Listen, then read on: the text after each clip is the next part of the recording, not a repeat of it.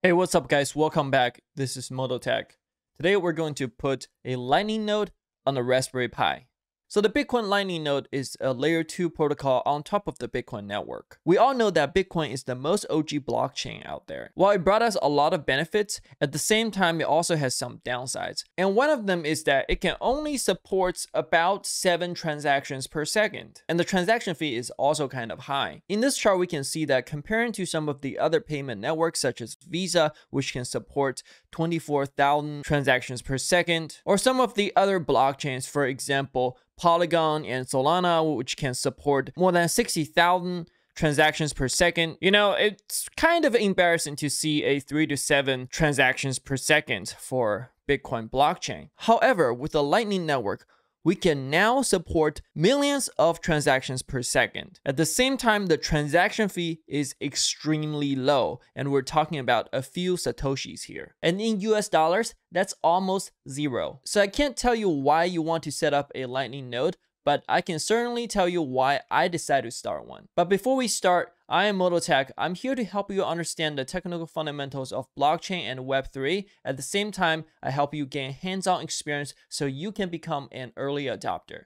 If this sounds like you, go ahead and give that thumbs up and click that subscribe button. This will help with the YouTube algorithm. Alright, so why do I want to start one? Number one, I really like Raspberry Pi projects, and this one is super easy to set up. Number two, it's very fun to maintain a Lightning node. There's a lot of research goes into it. The more you read, the more you learn. You can test out different things. You're basically building your own bank routing system. And with a lot of work and knowledge, you will be able to put your node on top of the list. That being said, this is not a get-rich-quick project. In fact, some people can't even make enough money to break even with the electricity cost of a Raspberry Pi in a year, which is maybe about $5. And number three, in order to run a Lightning node, you need to have a full copy of the Bitcoin blockchain. And that means you are verifying transactions and you'll be helping securing the blockchain and help building the decentralization network. And the next reason is that the co-founder of Twitter and Square, which is now called Block, Jack Dorsey, he introduced Web 5. And the reason we're skipping Web 4 is because he essentially says we're going to take the best of Web 2 and the best of Web 3 and we're going to add them together. So 2 plus 3 equals 5. And he thinks that to solve the problems that Web 2 and Web 3 have, we need a real decentralized network. As we see that a lot of Web 3 projects these days are just Web 2 companies running a blockchain and advertising as Web 3.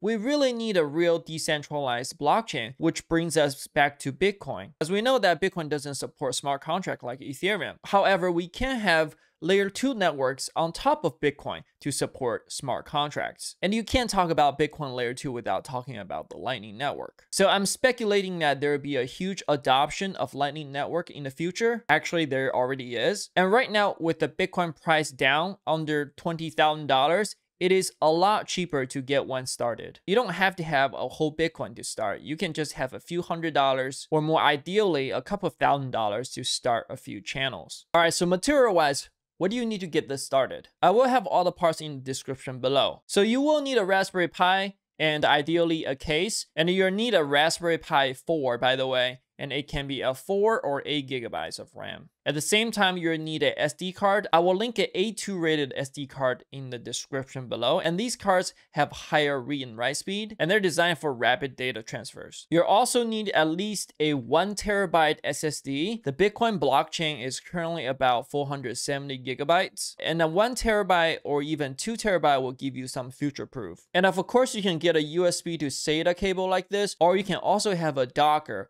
or a case to host your SSD and plug the other end to the USB 3 on the Raspberry Pi. Oh yeah, and if you don't already have a SD card reader, you will need one because you will have to flash an image onto the SD card. Once you have all the parts, you will need to go to Umbrel.com. And this is what we're going to use to host our nodes. And Umbrel.com is actually a self-hosting service. It's completely free. you can run your own home servers and including a bunch of nodes on there. And the fun fact is that the data coming from 2021, more than 90% of the Lightning node actually runs on Umbrel. You're actually running it locally. You're just using their image. You can use a Raspberry Pi, and at the same time, if you choose to, you can use anything that runs Debian and Ubuntu. So if you're using a Raspberry Pi, next step is just to click on the install on a Raspberry Pi 4, which will bring you all the way down to the instructions, and click on how to install. And this will double check, make sure you have all the parts. And step 2, it will ask you to download the Umbrel OS. And after downloading the OS, which is about 1 gig, you also need to download the Balena Etcher, which is the software we're going to use to burn the image onto your SD card. Next, it's time to plug in your SD card into your card reader and plug your card reader into your computer. Open up this Balena Etcher software and click Flash, find the OS, and then choose the SD card. I'm using a 128 gigabytes. You don't have to. All you need is a 32. And depending on your read and write speed, for me, it took about 10 minutes. So here we fast forward. Once that's done, it goes through validating, and I decided not to. Here you can now unplug your SD card and then insert the micro SD card into your Raspberry Pi. And don't forget to connect your SSD card into your USB slot on the Raspberry Pi. So from here, connect your Raspberry Pi to your router, preferably by Ethernet, and that's what I'm using. Once powered up, you're gonna have to wait for about 5 minutes. You can go straight to umbrel.local or straight for the local IP address if you know it, and you'll see starting Umbrel. This process takes about 5 minutes. And once that's done, it will show up, welcome to Umbrel. It will ask you to create your account, and then it will bring you to the dashboard. It asks you to install your first app. We want to install Lightning Node. Once you click on that, it will show you that it has a dependency, and that's the Bitcoin node. So you're gonna have to install that first. And you can just click install. And when you go to setting of Umbrel, you can check out how much storage it has used, how much RAM it's used, and I strongly suggest you set up your two-factor authentication. And you can also access your node from outside of network through the Tor network. A little bit after you install Bitcoin node, it will start trying to read all the blocks, and then it will connect to peers. And most of the time, you should be able to connect to 10 peers, and it will start downloading the blockchain. And this process takes a lot of patience. For me, it took over 24 hours, actually 26 hours to download the entire blockchain. And that's after I switched to my other device. And my other device is a normal mini PC, so it has way higher read and write speed. And I did that to do a comparison with Raspberry Pi. They're both on gigabit fiber. They both had 10 peers. My mini PC node started 4 hours after this Raspberry Pi node. And by the time I finished syncing, the Raspberry Pi node still had less than 50%. So again, this is what it looks like when it's syncing. So you don't have to wait for the Bitcoin node to fully sync in order to install your Lightning node. Once you install your Lightning node, you can go ahead and install the Write the Lightning software. And when you click that, it will say, hey, you need to install Lightning node. I already installed it. So for you, you have to do that first.